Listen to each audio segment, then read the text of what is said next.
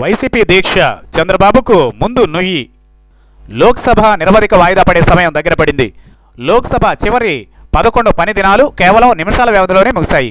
సభలో గందరగోళ పరిస్థితి నెలకొని ఉందంటూ స్పీకర్ సభను వాయిదా వేసుకుని వెళ్లిపోయారు. ఇదే సమయంలో ఏపీ ప్రయోజనాల విషయంలో వైఎస్ఆర్ కాంగ్రెస్ పార్టీతో సహా మిగతా పార్టీలు ఇచ్చిన అవిశ్వాస తీర్మానాలు చర్చకే రాలేదు. అవిశ్వాస తీర్మానాల ప్రతిపాదనను స్పీకర్ ప్రస్తావించడం, వాటిపై చర్చను కోరుకుంటున్న కనీసం 50 మంది ఎంపీలను లెక్కించే పరిస్థితి లేదని ఆమె సభను వాయిదా వేసుకుపోవడమే సరిపోయింది. లోక్సభ చరిత్రలోనే ఇలా వరుసగా ఇన్ని పనిదినాలు అతి స్వల్ప సమయంలోనే వాయిదా పడిన పరిస్థితి లేదట. ఈ ఫీటు మోదీ సర్కార్ ఘనకార్యాల్లో ఒకటని చెప్పాలి. ఆ సంగతి అలా ఉంటే సభ నిరవధిక వాయిదా పడగానే తాము రాజీనామాలు చేస్తామని వైసీపీ ఎంపీలు ఇదివరకే ప్రకటించారు. ఆ మేరకు వారు రాజీనామా పత్రాలను రెడీ చేసుకున్నారు కూడా. అంతేకాదు సభ వాయిదా అనంతరం ఢిల్లీలోనే నిరాహార దీక్షను కూడా చేపట్టబోతున్నట్లుగా వారు ప్రకటించేశారు. ఇందుకు ఏపీ భవన్ను వేదికగా ఎంచుకున్నారు. అక్కడ దీక్షకు అనుమతి ఇవ్వాలని ఏపీ ప్రభుత్వ అధికారులను కూడా వైసీపీ ఎంపీలు అనుమతి కోరినట్లుగా తెలుస్తోంది. ఏపీ భవన్ ఢిల్లీలో ఉన్న ఏపీ ప్రభుత్వ ఆధీనంలోనే ఉంటుంది. మరి ఇప్పుడు చంద్రబాబు నాయుడు ప్రభుత్వం వైసీపీ ఎంపీల దీక్షకు అక్కడ అనుమతినిస్తుందా అనేది పెద్ద సందేహంగా మారుతోంది.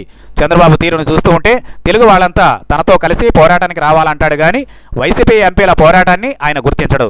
వాళ్ళు పోరాటం చేస్తే అది రాజకీయ ప్రయోజనాలు అంటాడు. తను చేసేదంతా మాత్రం పోరాటమని చంద్రబాబు చెప్పుకుంటాడు. ఇంతకు మించి వేరే విషయాన్ని ఆయన పట్టించుకోడు. కాబట్టి ఏపీ భవన్లో వైసీపీ ఎంపీల దీక్షకు చంద్రబాబు ప్రభుత్వం అనుమతిని ఇవ్వకపోవచ్చు. అయితే ఈ అనుమతిని ఇవ్వకపోతే చంద్రబాబు మరింత ఇరకాటంలో పడిపోతాడు. ఏపీ ప్రజలంతా నల్ల రిబ్బన్లు పెట్టుకుని పోరాటం చేయాలని చంద్రబాబు దీక్ష చేస్తామంటే మాత్రం అనుమతిని ఇవ్వకపోవడం హేయమైన చర్య అవుతుంది. రాష్ట్ర ప్రయోజనాల కోసం ఏ చిన్న దీక్ష చేసినా దానివల్ల ఎంతో కొంత ప్రయోజనం ఉండవచ్చు. అలాంటప్పుడు వాళ్లకు డైరెక్ట్గా మద్దతును ఇవ్వకపోయినా కనీసం వారికి తగిన ప్లేస్ను అయినా ఇవ్వాల్సిన బాధ్యత చంద్రబాబుకుంది. దీనికే గనుక చంద్రబాబు వెనుకడితే ఏపీ ప్రజల చూపుల్లో చంద్రబాబు మరింత పతనావస్థలోకి కూరుకుపోతాడు. అయితే అనుమతిని ఇవ్వడానికి మాత్రం మనసు ఒప్పుకోకపోవచ్చు. ఎందుకంటే అక్కడ వైసీపీ ఎంపీలు దీక్షకు కూర్చుంటే వాళ్లకు ఎక్కడ రాజకీయ మైలేజీ వచ్చేస్తోందో అనేది చంద్రబాబు ఆలోచన అవుతుంది. ఆల్రెడీ తెలుగుదేశం ఎంపీల నిరసన కార్యక్రమాలు ముగిశాయి. వాళ్ళు ప్యాకప్ చెప్పేస్తున్నారు.